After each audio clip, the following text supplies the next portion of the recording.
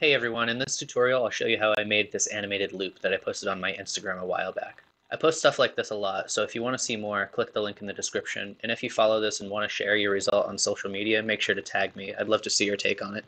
Okay, so we're here in Blender 2.83, and I originally made this in 2.82, so it should work just fine there also.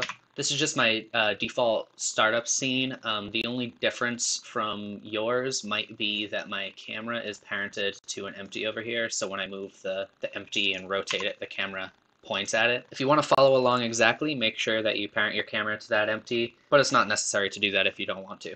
Okay, first thing we're going to do is delete the default cube like we all like to do.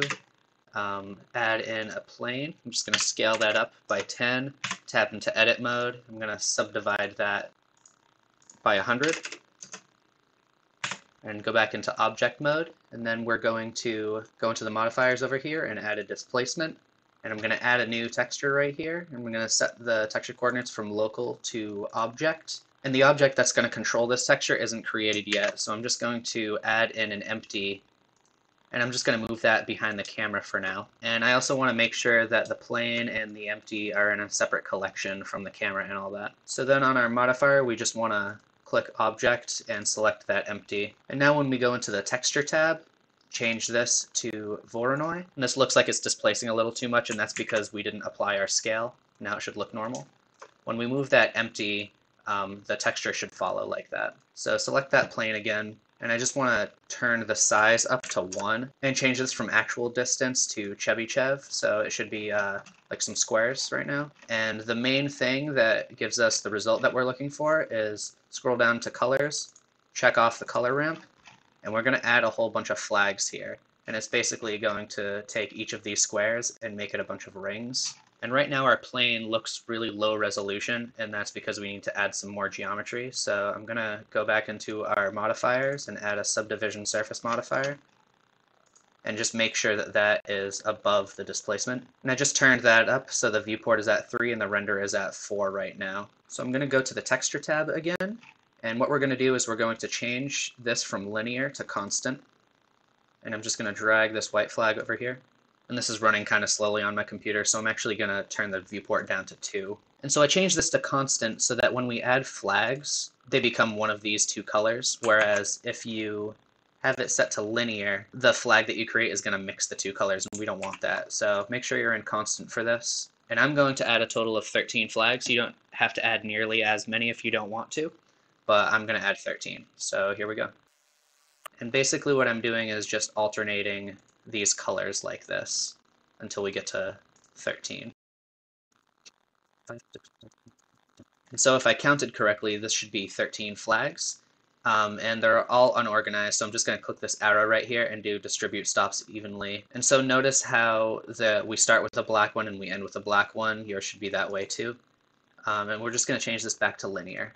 And we'll see over here that it became a little smoother.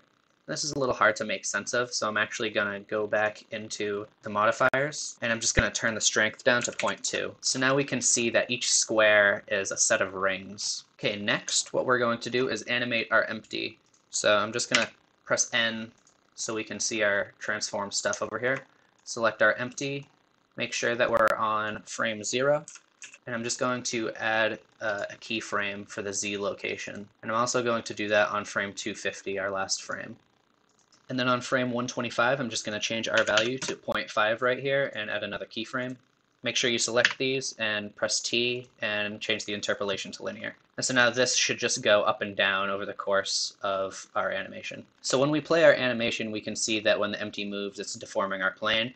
And if this is going a little too slowly for you, you can just select your plane and either turn off the subdivision surface modifier for the viewport, or you can just change the viewport settings to be a little smoother.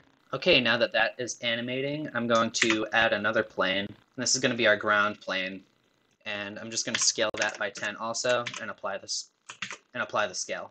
And just to be organized, I'm going to name that ground.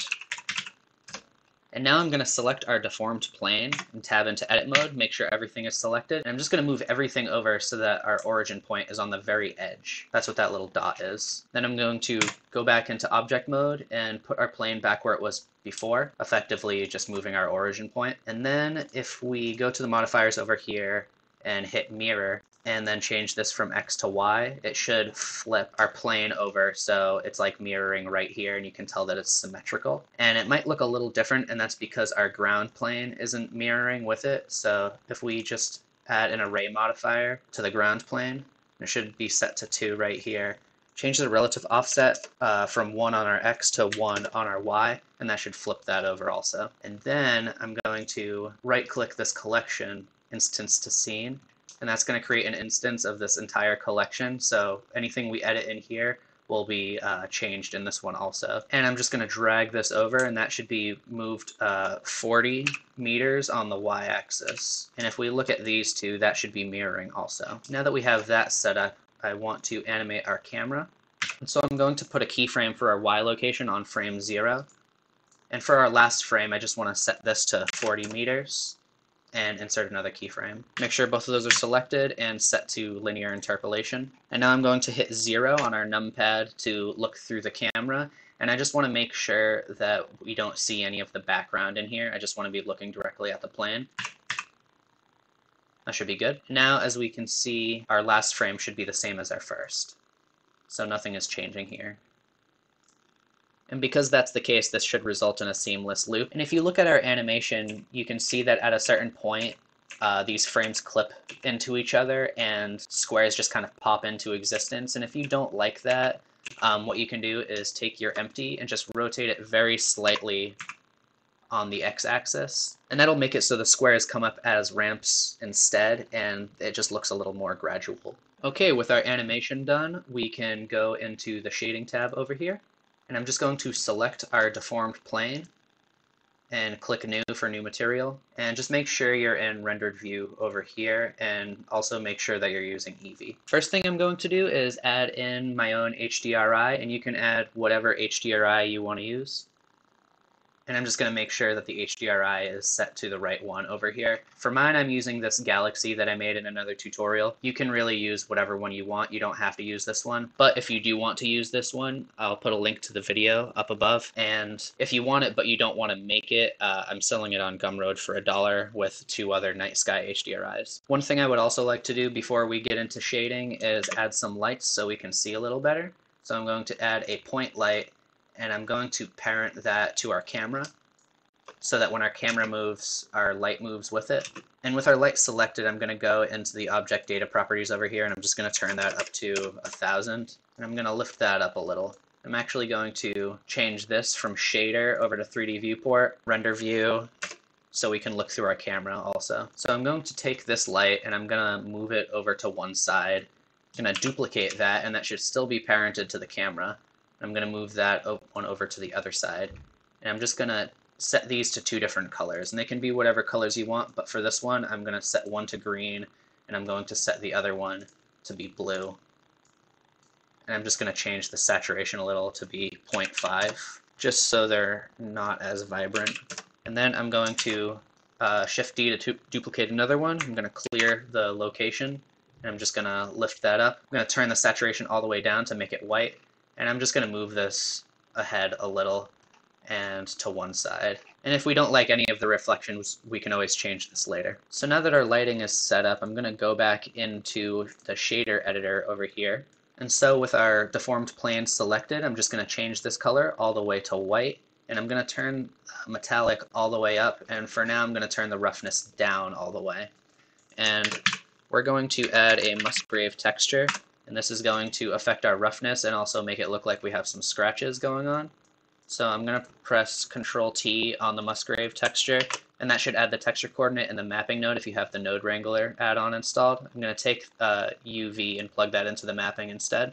And I'm going to preview this node by pressing Shift-Control-Click on it. And I'm just going to change our scale up to 300. And I'm also going to stretch that out along the y-axis by putting 0.2 over here. I'm also going to turn the detail all the way up on that Musgrave texture and the dimension down to 1 just to make it a little more detailed. Okay, for the roughness, I'm going to add a mix RGB, and we're going to use this Musgrave texture as a mask, so we're going to plug that into the factor and plug the mix into the roughness. And then I'm going to preview our principled BSDF again. And so now these 2 colors will be our maximum and minimum roughness values. So I'm going to put black right here for our minimum. And for our maximum, I'm going to do white, which is a value of 1. And one thing I like to do, you might have seen this in a few of my other videos, is put a value node and a math node and plug the value into our lower value color, so the black, and then plug the value into the add and the add into the higher color. And so now these two colors will be this distance apart. And when I say this distance, because these are black and white values, I'm basically just talking about the value right here. So for our minimum value, I'm going to do 0.4, and I'm just going to play with this value until I like the separation that I'm seeing. So maybe 0.2 should be good for now. And then I'm going to add in a bump node and plug that into the normal of our principled BSDF. And I'm going to plug our Musgrave texture into the height. And this is looking a little crazy, so I'm going to change the distance to 0.03 to make it a little more subtle. And I'm going to add a math node. You can leave that set to add still. And I just want to clamp that. And I'm just going to play with this add node until we get some indents that are kind of lining up with the changes in our roughness also. So I'm going to turn that down pretty far, maybe to like right here. And I'm also going to invert that because it looks like these are coming out right now, and we want them to go in. And real quick, I'm just going to go into our render properties all the way down, and I'm going to go into color management.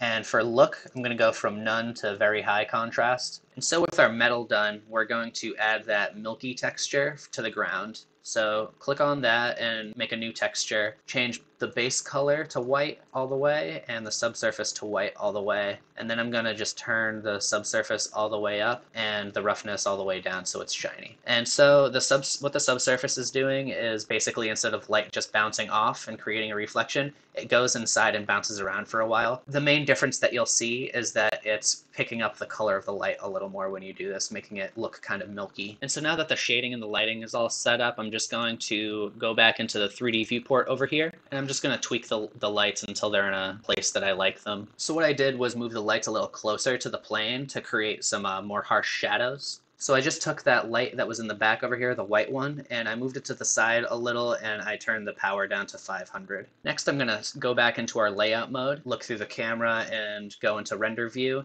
And you can see that in the corners it's a little sharp, so I'm just going to click on our plane, our deformed plane, and right-click and shade smooth. And right now our render view is set to 4 for our subdivision surface modifier. So to see what that actually looks like, you can change the viewport to 4 also. And so this would be the resolution of our final scene. And so the last thing I did is I changed our displacement strength down to 0.1 instead, just because I think it looks a little closer when the two planes are really close together. You can kind of make out the individual rings a little better. And so now when you export it, you should get a result that's similar to mine. And that's pretty much it. If you've watched my other videos, you might have seen a few of these techniques before. You can make a lot of things with a small amount of tools, so I encourage you to play around and experiment. Please consider subscribing if you haven't already, and leave me a comment if you have a suggestion for another video. And don't forget to tag me on Instagram so I can see your creations. Thanks for watching. See ya.